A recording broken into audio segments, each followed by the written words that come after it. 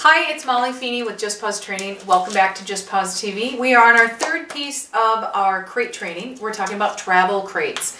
So Minnie is a bit of a world traveler, or will be in her older years. So we are getting her used to something. This is called a sturdy product.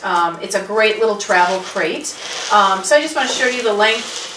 It's flexible, it's got netting on the top, it's got a zipper on the top, it's got storage in the back, and it has a window in the back. So don't try to think that you can use this as an everyday crate, because this is netting, and I can just see her like scratching and trying to get through this.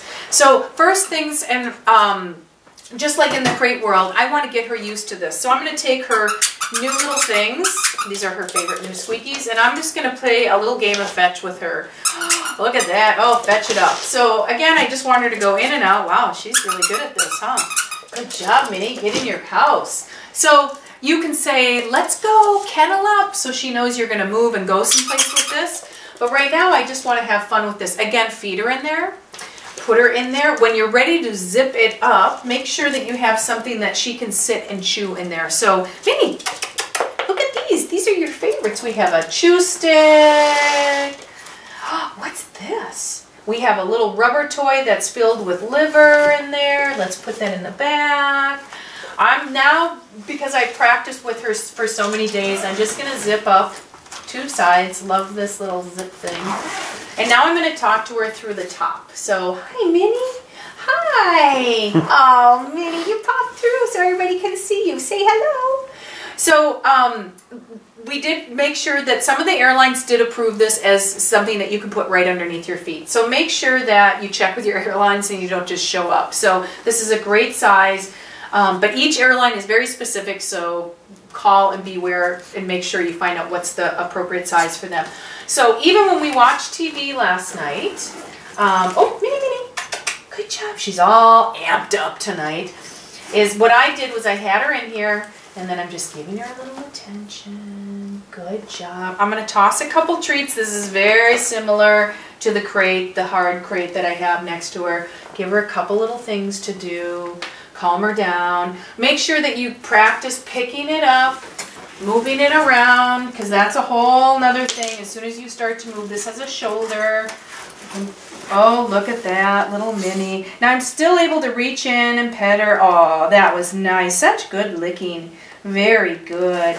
I'm going to put another one of her little favorite toys in there. Good job. Move it around. Now this is something that I can go sit on the sofa with and have her in.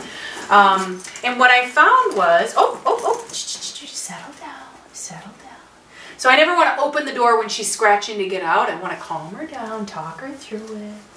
Good job, Minnie. Good settle. Good. Slowly unzip. There we go. Good job. I found that she likes to lay on this little mesh part. So we've worked on this for at least 4 days, and we are having great success. This is our 4th day on this.